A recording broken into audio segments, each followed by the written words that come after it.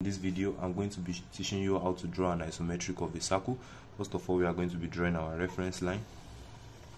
This is our reference line, and isometric is at angle 30 degree or 60 degree. So we are going to be drawing using our set square to draw 30 degree. That's an angle of 30 degree. We are going to be using an isometric box of 60 millimeter. So pick our 6 here. We'll draw a straight line using our draw this also.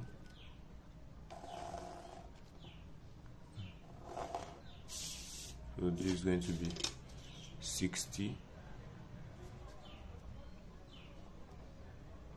It's going to be 60. So from here, pick our set square.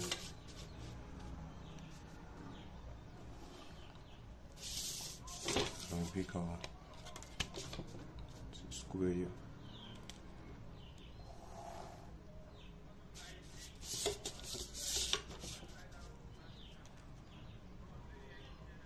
So this is our block. So what we are going to be doing is we are going to be labeling this point A, point B, point C, and point D.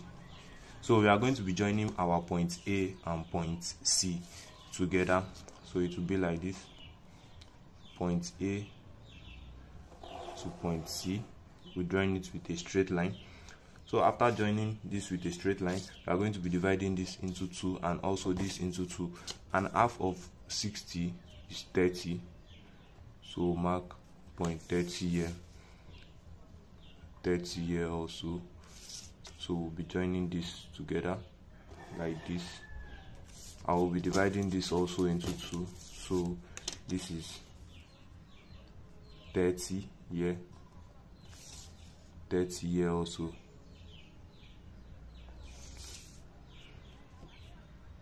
So it will be like this.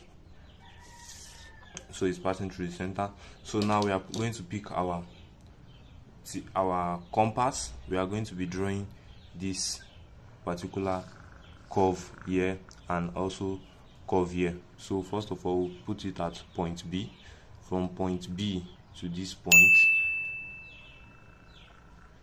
with our compass to this point, we are going to be drawing our curve.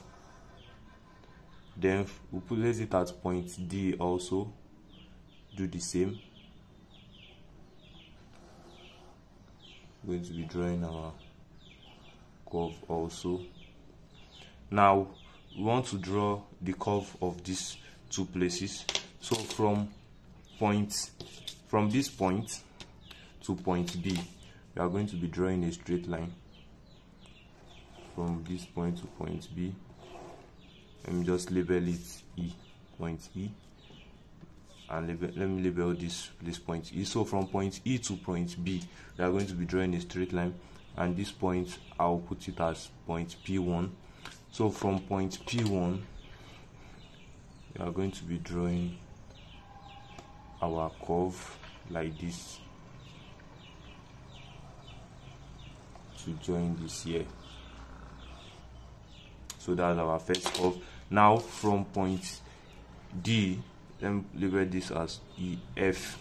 So from point D to point F, like this, we'll label this place as P2. So from point P2,